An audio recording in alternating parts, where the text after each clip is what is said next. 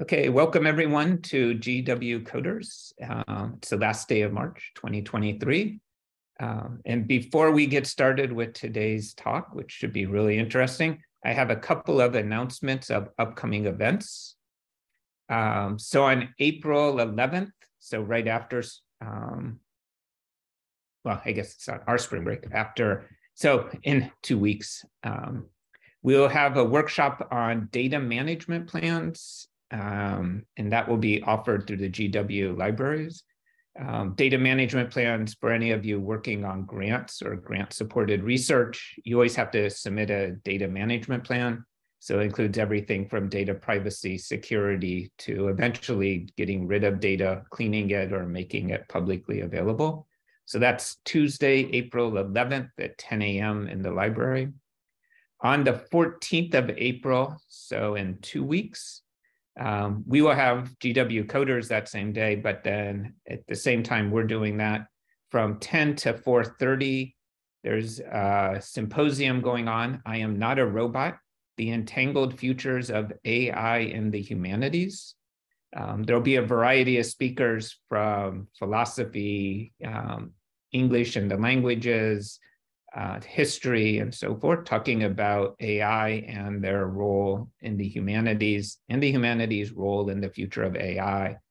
I'm actually speaking, I believe at 3:30 that afternoon.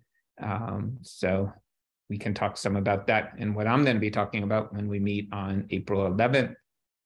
Then lastly, I'll mention on Tuesday, April 18th, the libraries are offering a workshop on creating your ORCID, ORCID, and for Sci and BIC, which is a mouthful to say, but these are systems that help you manage your profiles across different scientific organizations. So if you apply for NIH or NSF funding, you would have to have one of these, or they would encourage you to have one of these. And ORCID then allows you to connect your different science activities together. So that's just a few of the upcoming workshops that I wanted to make mention. As people start coming in, welcome. And we're going to go ahead and start out with our session today. We have Donovan, who is a computer science student at UC Santa Cruz out in California. And he's been doing some really interesting development that both integrates with ChatGPT and with YouTube. And he's going to talk us through some of the code and his experience in developing this neat little project that I think we'll learn a lot from. So with that, I'll turn it over to you, Donovan, to introduce yourself and talk about what you're up to. Yeah, hi. So I'm Donovan DeVise. I'm a student at UCSC, which is UC Santa Cruz. It's like UC basically in the heart of Silicon Valley out here. And just recently, I participated in the Cruz hacks, which is just a hackathon we held at our school, where you just basically create a project, you plan it out, design it full-fledged, and then you create it in just 2 days. So it's a lot of people staying up like all night, just coding and stuff. And hackathons are really great. All of you should try it if you can. And I'll go ahead and share my screen.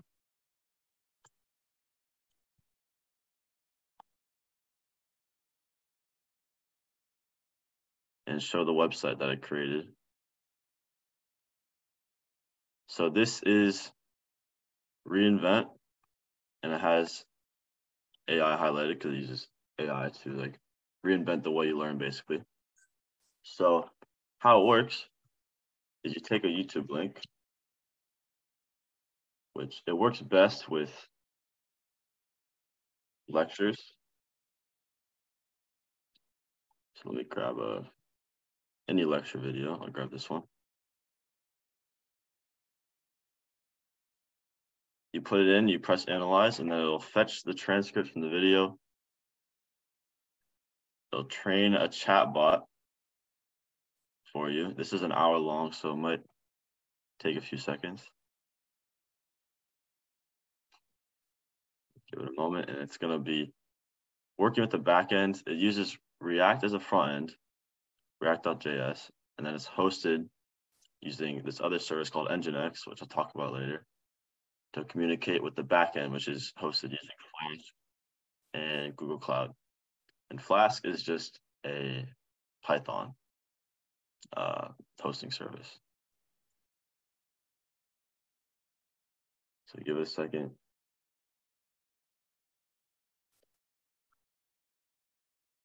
And I will mention that all of this is hosted open source on GitHub.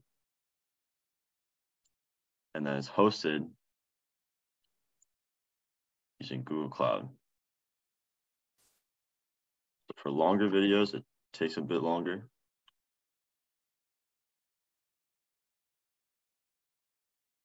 Here, let me pull up actually another video.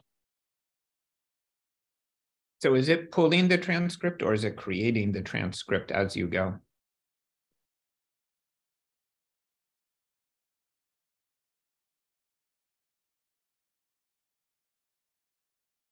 Let me just grab just a random video right here.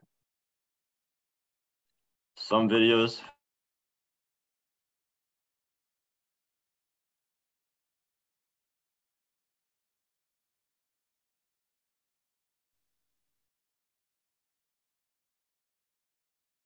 sorry, my internet went out a bit. Okay.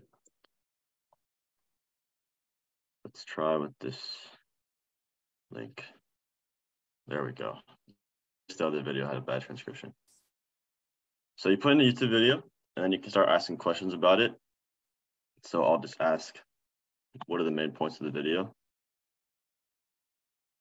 And then I'll give you the chatbot's answer, which is trained using only the video and nothing outside of it. So it won't give you like hallucinations about like other areas of knowledge. It'll only use information that's contained in the video. And then it'll also give references to the timestamps that are most related to your question. So here it says the main point of the video are that 80,000 hours is a nonprofit organization that provides all this. We expanded on one of these things. What evidence-based career advice? And then it'll expand on that if possible. If I go here, you'll see that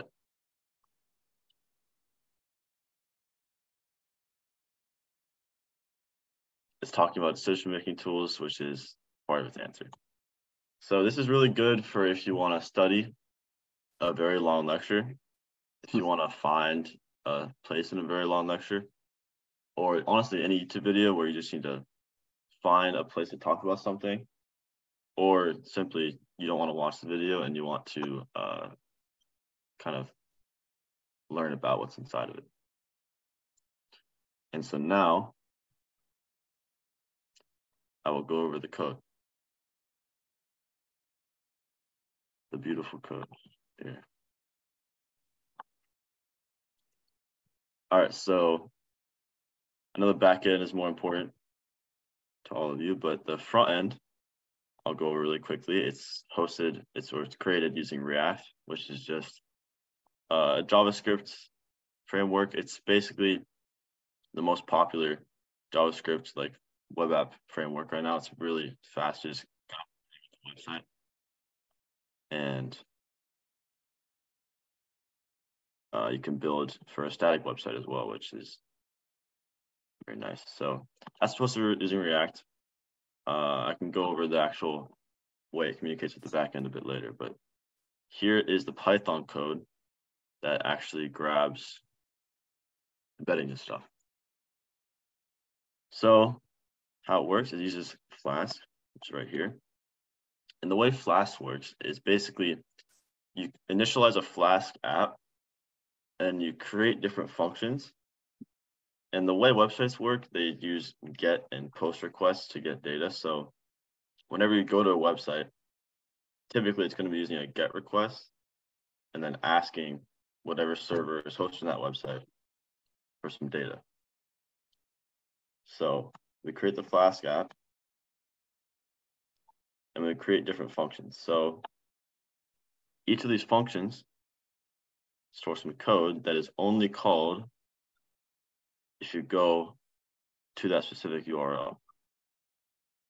And of course, this little slash validate comes after the base of the URL. So, for example, this is already hosted right now. If I went to reinvent.com/API/ let's go to just ping. You can see that it's actually hosted online with raw JSON. You can go and see the API outputs. So that's how APIs work. They literally just places you can request data from, and then also send data for them to process and then send you a response. So now let's go over some of these functions. So we have 4 main resources. A resource is just one of those website tags. So we have 1 for pinging the server, making sure the server is actually up. In development, it wasn't always up, but now it usually is. And then 1 for validating the URL to make sure it's actually a YouTube URL. The way that works is, here's a ping command, it just sends back a message. So it validates the URL by creating a YouTube object in Python. And this little YouTube module is very nice. It's easy to see if it's actually a video or not, because it will return an error. So we just surround it in a try catch block, and if there was an error, it will return invalid. And then we handle that in the actual front end code. Okay, so that's how you validate the URL, and then generating the transcript for it is the second step. So let's look at that. So as you'll notice, we have a lot of these session.get methods. And what that's for is when you use an API maker, so like Flask. Flask is the only one for Python, really. Another one, you can use JavaScript as well for kind of creating. Actually, Python's better for APIs. But basically, what this is for is you need to store variables across sessions. So when a user goes to your website, right? Remember that nothing is magic in this world. So all of their interaction is controlled with this code right here. So if we don't use this, for example, let's say we don't have sessions for every user. Every time you enter the URL, it would store the variable. Let's say the URL variable, right? It would store the variable. But then let's say while you're using that website, someone else goes and stores their own URL. Now it would change that variable, and the person A would be affected by that because now they're using the same variable as someone else. It would get complicated. So what you do instead is you create a session object, which basically allows you to store kind of user data either in the browser, which is what's commonly done using cookies. As you'll see, if I just did Control-Shift-I, if you go over to storage, GitHub has all these different cookies about you. And what I do instead is, because we're storing very large files, I have to use a file system way of storing things. So the browser can only store so much as a cookie. So instead, they're storing on their unique server that's hosting our website, and then it's deleted after it's not used anymore. So now when we're generating the transcript, we get the URL thing, the URL session variable. We get the transcript. So this is how we get the actual transcript of the video. Thankfully, YouTube auto transcribes every YouTube video that's on there, besides, I believe, music videos and very long documentaries. Transcription process for those are a bit weirder. So we're still adding support for that. But this will very quickly get a transcript for the entire video, which we used to do manually using OpenAI's Whisper service, Whisper API. So the Whisper API would just auto transcribe a video using kind of ChatGPT like models, basically. But that took very long. It took like an hour it took like, let's say we put an hour long video, it would take like a minute, whereas this takes about 10 to 20 seconds, and it's scaled up too far. So we started using this. The thing is, we just added support for articles as well. So it works nicely. It's all very fast because we just use Beautiful Soup for articles, which parses HTML, gets all the text off of it, and then YouTube Transcript API for the YouTube videos. So in the future, if we were to add MP4 access, we would not be able to use either of these, and instead would have to use Whisper. But currently, this is a very fast solution. So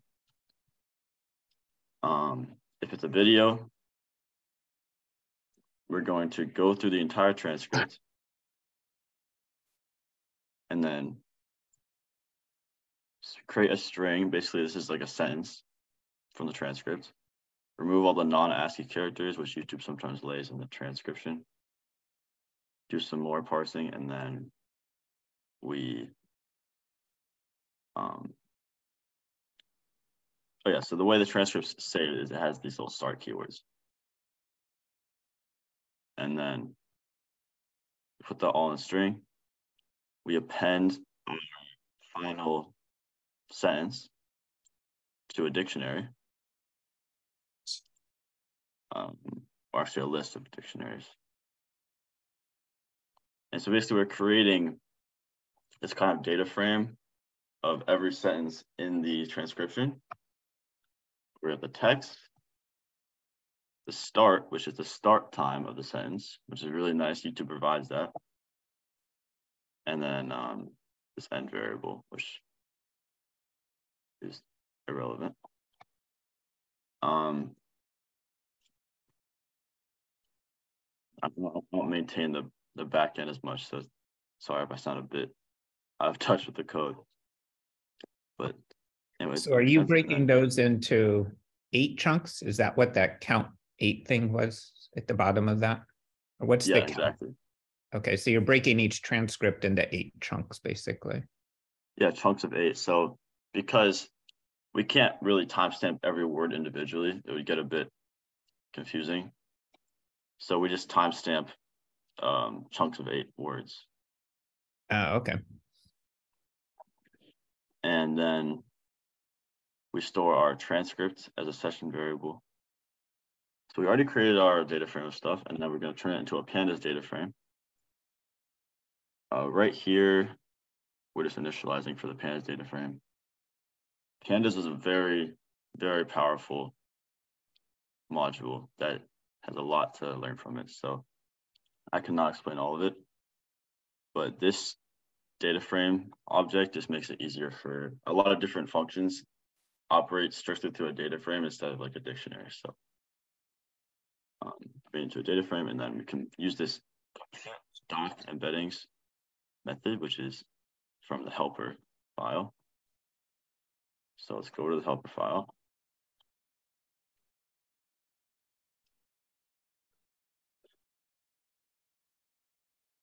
So this uses get embedding. Let's see.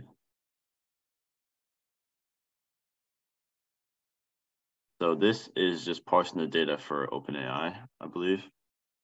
All this stuff would be on the docs. So basically, if you want to create your own little OpenAI thing, OpenAI, I guess, file, or just, there's a lot of examples on OpenAI. So if you went to OpenAI APIs, you can check out all the different models they have. and it'll show you examples with this. So if you do like try dolly, it'll show you how to use it. And that's where a lot of our code comes from, is just the documentation they have on there. So let's go back to this. All right, so we created the data frame. We've gotten the embeddings, and we store the embeddings in the session variable, and then also the video length in the session variable. The video length we keep just to see like how many timestamps to return. Because if it's like a 30-minute video, we'll add more time, we'll show more timestamps than if it were like a 5-minute video. And then all that process is different if it's not a video. So if it's an example, which we just added support for, it will do a very similar process, except the transcript is not a transcript, it's just wall of text. So we parse it differently, which is right here. All right, so once we have the embeddings, which is basically just a data frame version of the transcript, we can now use this answer question method. So this is called every time we ask a question on the website. So if I put back in this YouTube video, down in the chat box, every time I do this, it sends a GET request to, reinvent/API/ask question using post. So post requests allow you to send send more data in the request. You can do it with GET requests as well, but that's too much.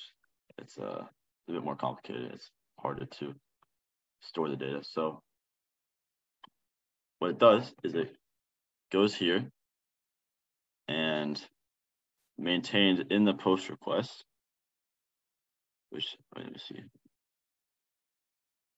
post, where's the actual post request? Oh, right here? No, right here, content. So this content variable, it just comes with this post function. This is a benefit of Flask. It makes it very simple to just read post request data and GET request data as well. So the way to make a post request rather than a GET request, see over here is a GET request. You use GET requests if you don't want to have as much data in the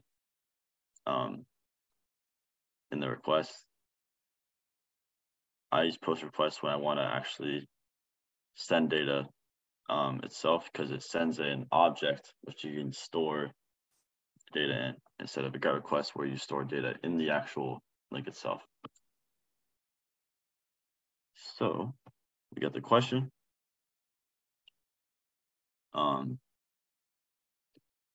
We use this helper function, answer query with context, which basically, after we trained the bot,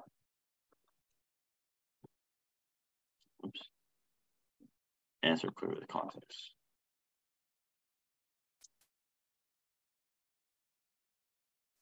So see, a lot of this is just straight from the documentation. So I'm not actually sure what all this does.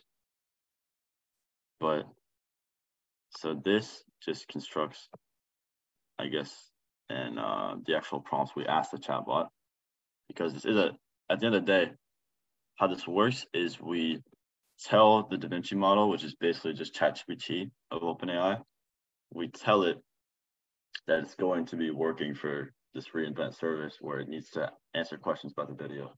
And we tell it to not fabricate anything, to only use stuff it learned in the video, etc. So it should only use that stuff. So we construct a prompt to ask it.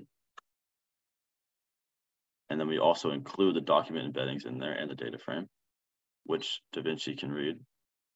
Can I ask a quick question? Yeah, go ahead. Up above, you're setting the temperature. And if I understand, right, temperature is kind of how much creativity you're giving to ChatGPT and that's why you set it to 0. Is that correct? Yes, it's a good observation. Yes, the temperature. We set it straight to 0 because we want this to be literally just what I learned in the video. No like fabrications or hallucinations. That's good. We have a little comment here to say that. But yeah, so basically there's a lot of that. There's a lot of like training the data model, training the chatbot before we even give it transcription. We need to ensure that it knows where it's working and it knows that it's not going to, it's not trying to give a right answer when there is no right answer. And then down here, basically, we ask the chatbot the question, including the document embeddings in the data frame, and then it'll send back an answer, which we return in this little JSON object.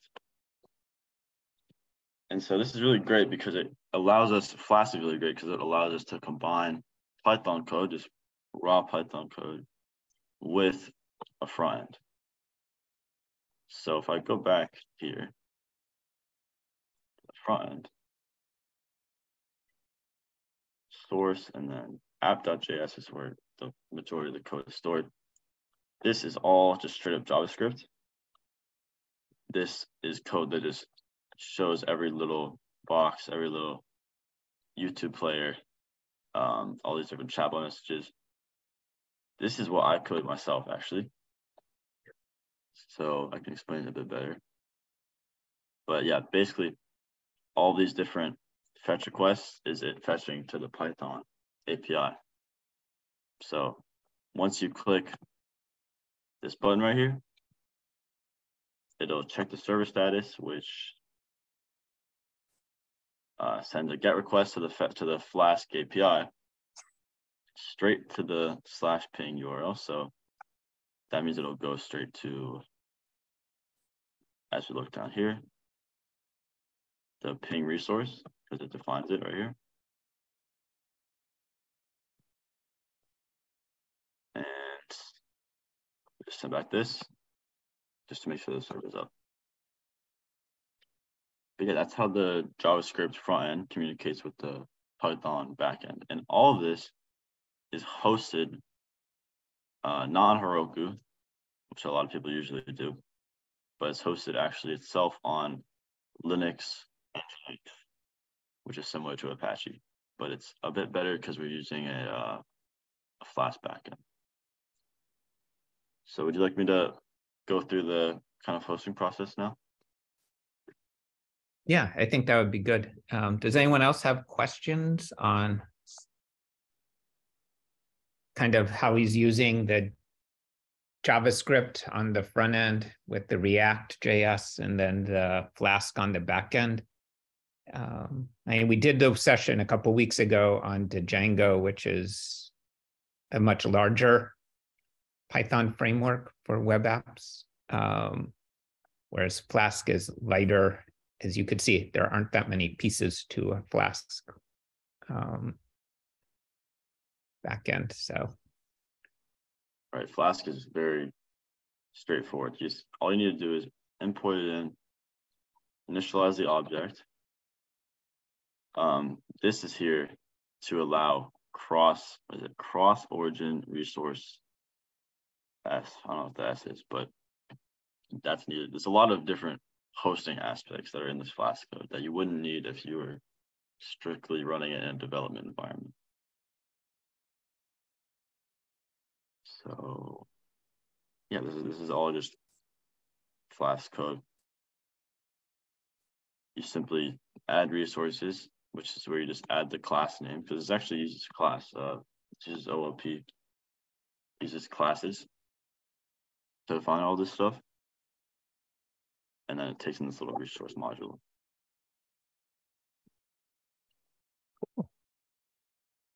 Okay, if we don't have questions yet, then we can go ahead into how you're hosting on, because you said you're hosting with Google, right? Right.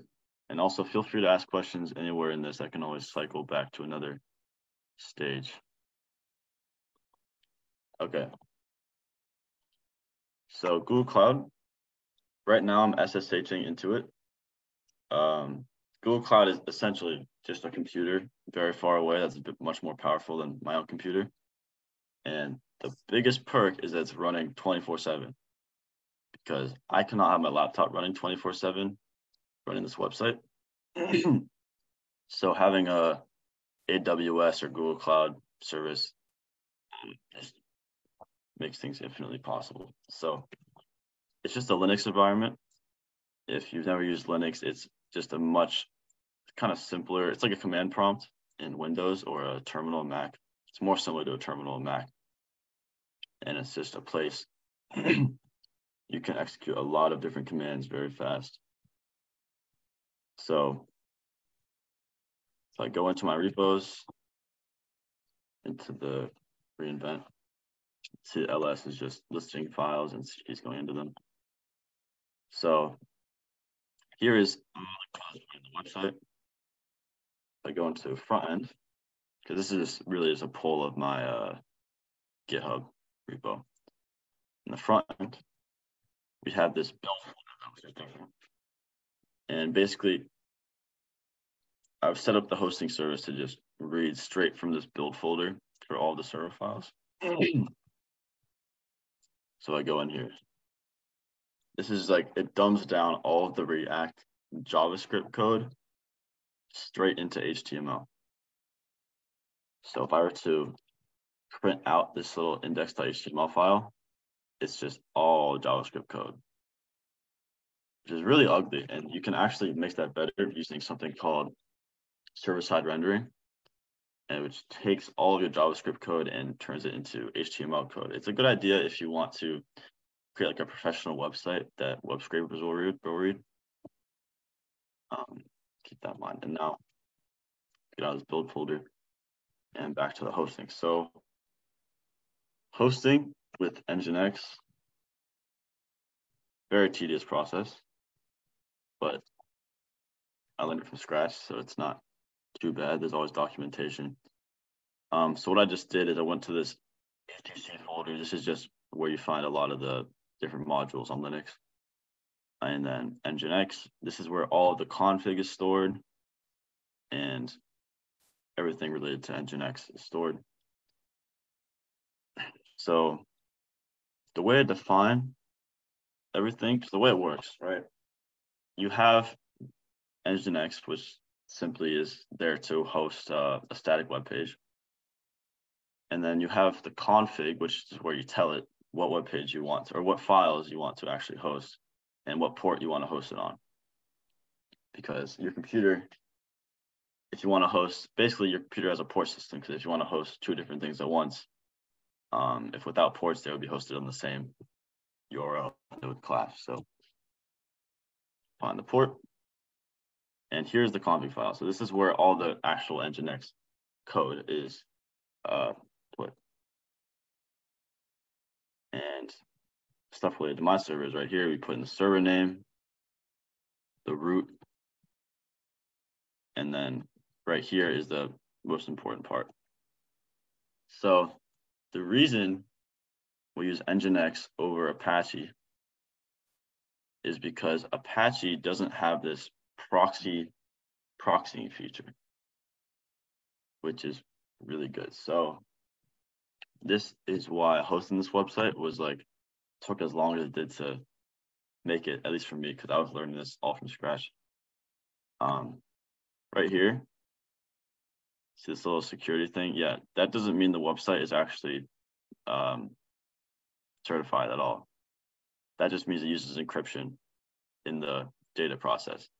This was made, this security receipt was made entirely through command line code. So I could be a, evil guy out in a cave making malicious code, and I can still get my site secured. So never trust these things. But the issue with this, so basically this is called an SSL certificate. It means that it's using SSL encryption for all data transactions. So this is SSL certified, but my API that's hosted locally, let me show you how it's hosted.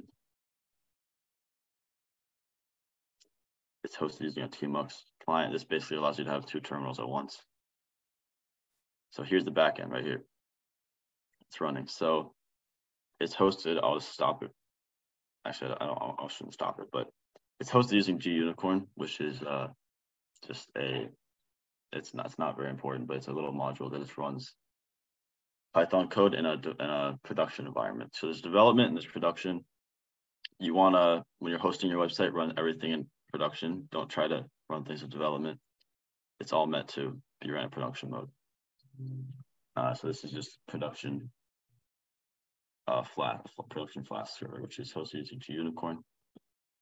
And let's go back to here.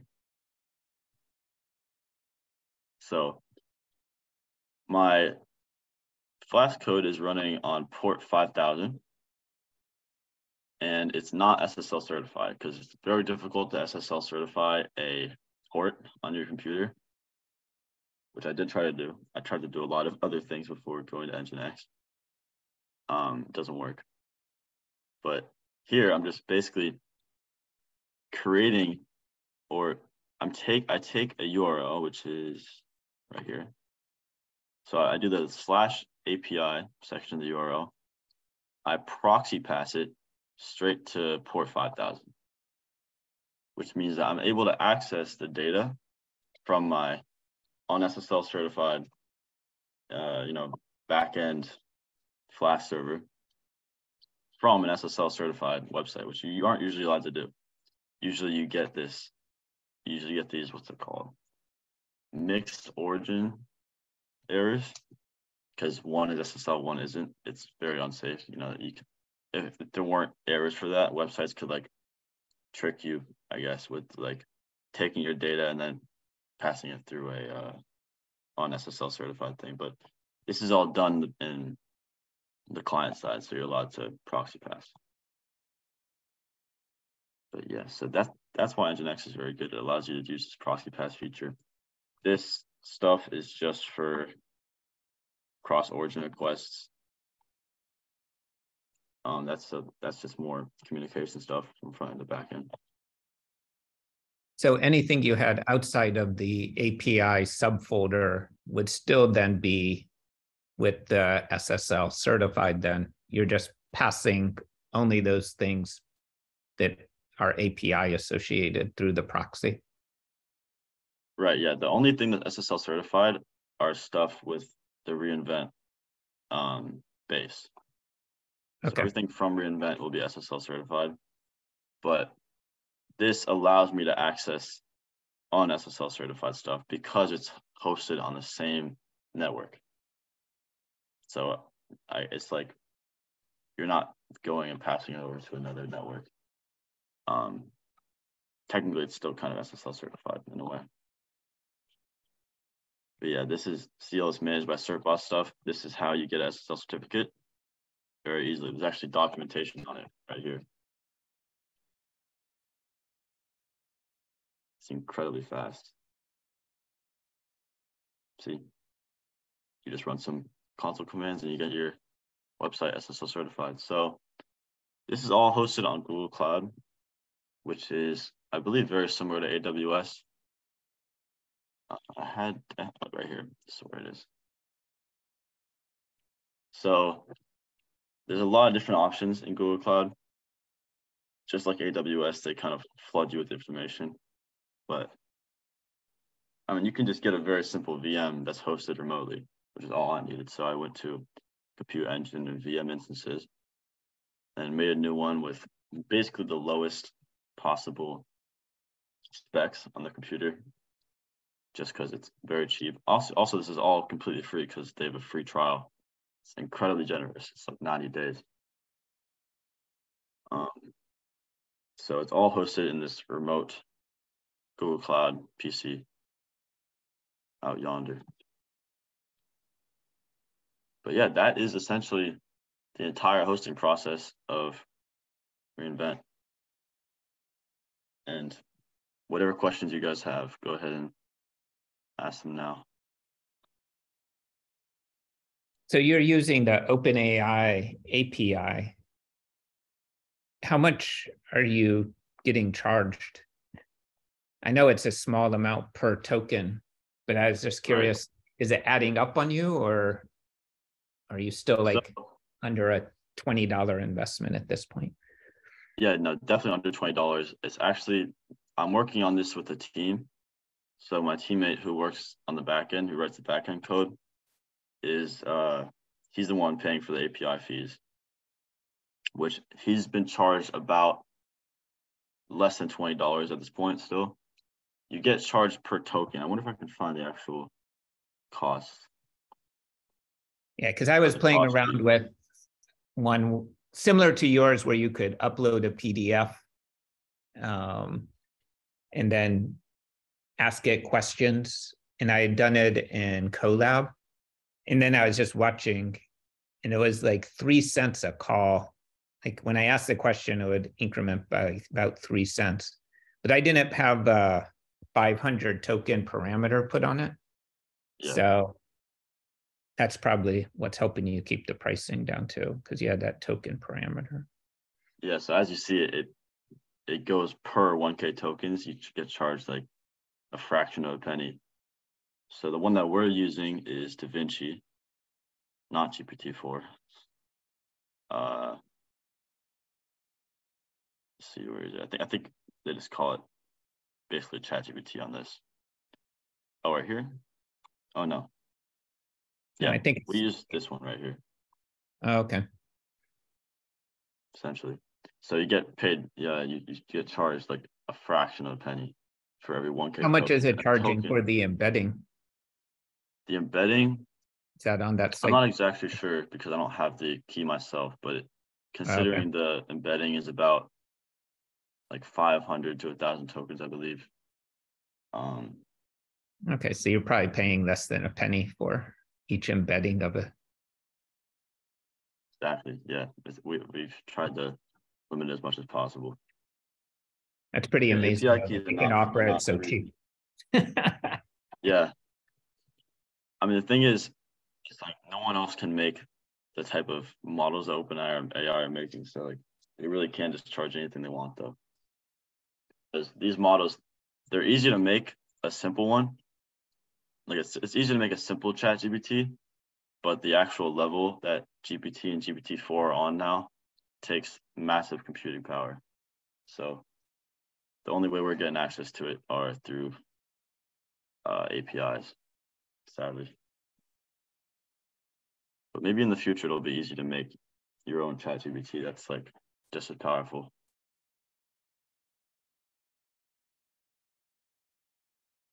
But yeah. And here's the actual code. I can put it in chat if anyone wants to look through it. Any other questions? John, I know you probably have a question, or you're eating a sandwich or something. Both at the same time, but I joined so late that I missed, like, I think most of the important parts. So I'm still not figuring out like what we're doing. I missed so much. That's why we're recording. Run over. Yeah. But I'll go back and watch the YouTube here. Yeah, feel free to look through the code as well. It's just a YouTube Q&A chatbot that uses DaVinci's model, or just basically ChatGPT at OpenAI, and does a semantic search through the entire transcript of a YouTube video and allows you to ask questions about what's inside of it. So this is actually really relevant to, so one of my, wait, who's on the call? I'm looking. No, not here. Okay. One of my students is looking at potentially using YouTube data to do some social media analysis. Like most of that type of work has been done on Twitter, and Twitter's a bit of a mess now. So we're looking to other platforms and possibly using YouTube. So you're able to grab the transcript from YouTube directly, or you're not having to convert it yourself. Yeah, this is completely unrelated to what the chat part of it. I'm actually just like, where do you get the transcript to a YouTube video? No, that's fine. It's right here. So YouTube transcript API is actually its own module on Python. Oh man, that's awesome.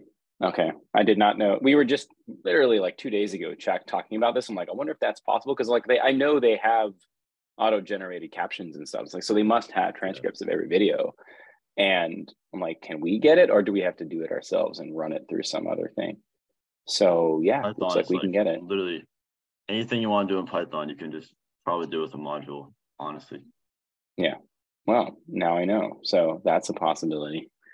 Yeah, and before we used YouTube Transcript API, we used Whisper, which is OpenAI's version of auto. That's what we were going to use.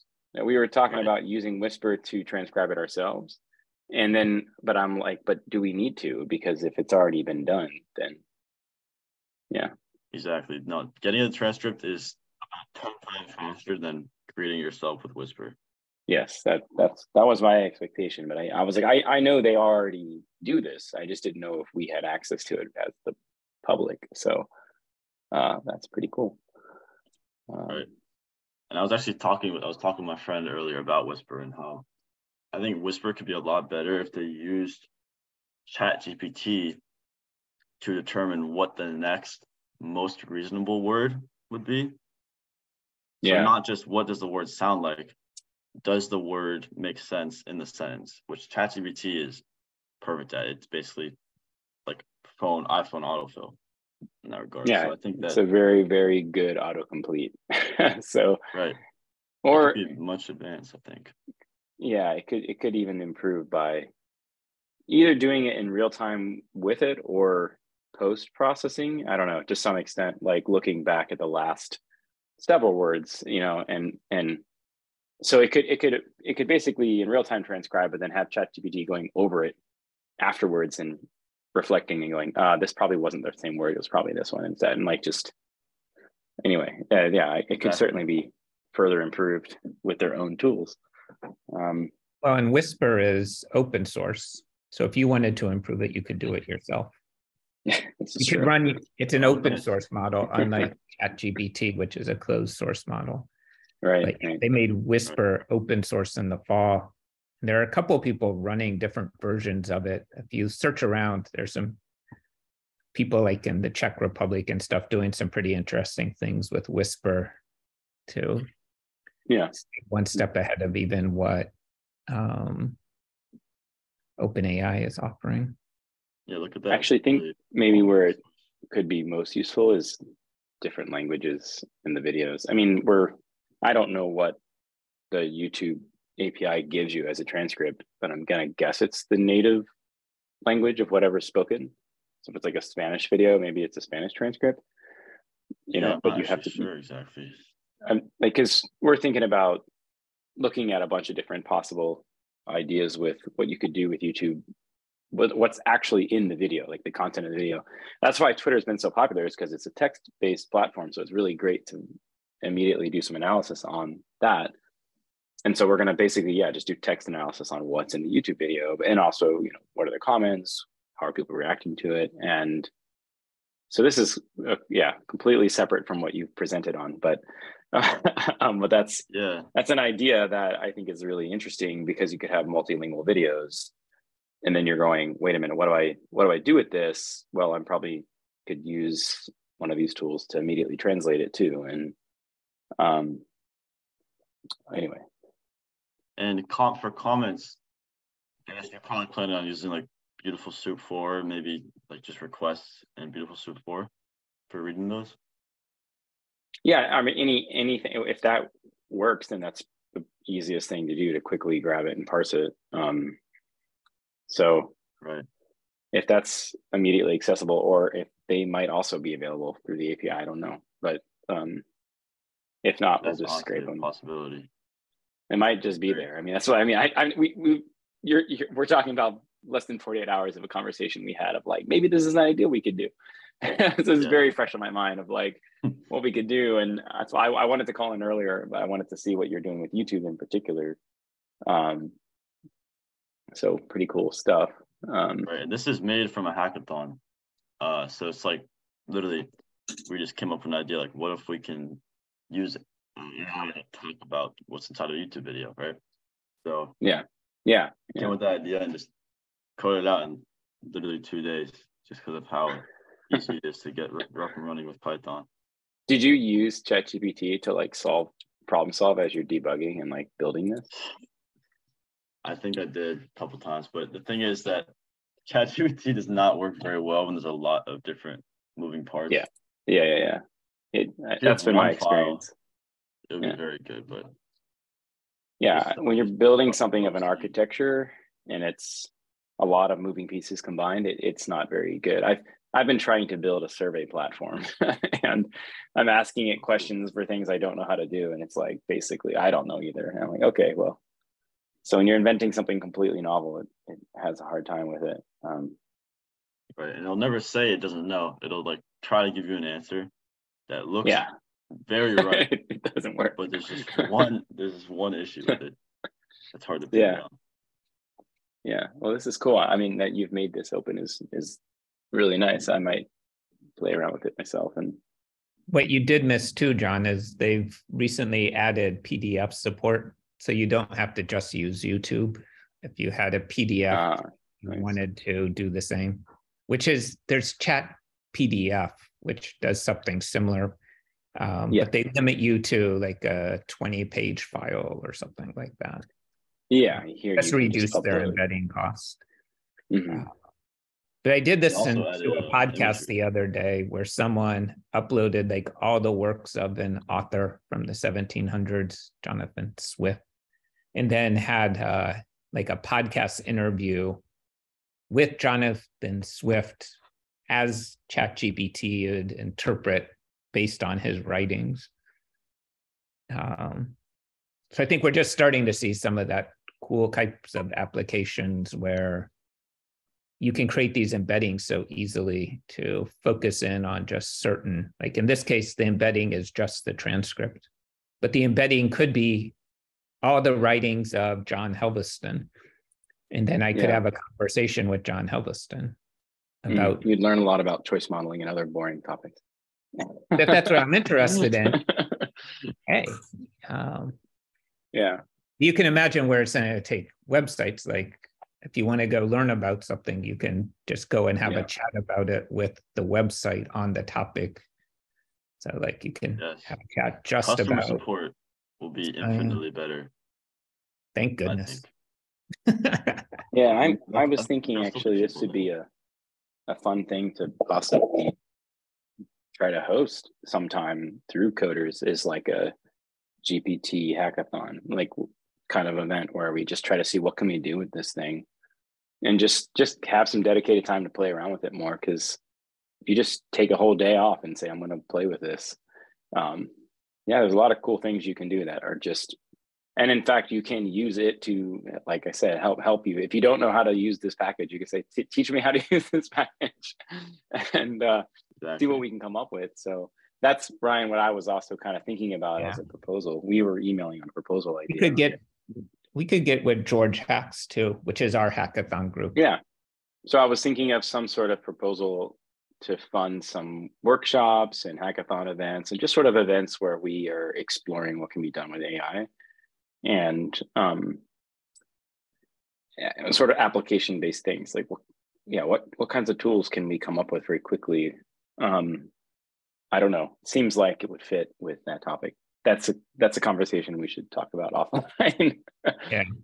But definitely, this is an excellent demonstration of that. What can you do with a couple days of time?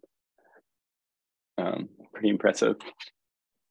Yeah, maybe the hackathon host can like give out API keys as well. Yeah, it doesn't cost much, but it's better not to make people pay for it themselves. Right.